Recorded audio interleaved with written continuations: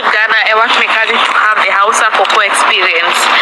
If you're Ghanaian, Miss Trudy, she will be leaving the country. She will be leaving Accra to unknown place, of which I guess we had done a video on that.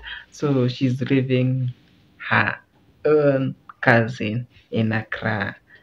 This after they had these delicious street foods. So according to what she says, she feels bad to leave her behind, but she don't have a choice.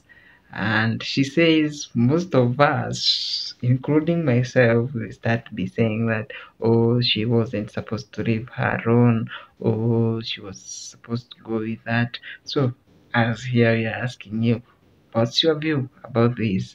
Because she had to leave her behind, she had to leave Becky Mudhoni behind. So what's your view? What could to do so that guys, you won't be disappointed?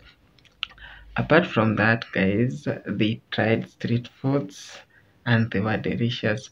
But there's this naughty thing that we noted and we are here to discuss about it. I heard that in Accra we don't have fresh milks. Like in Kenya, you can go any place, any dairy, then you get fresh milk.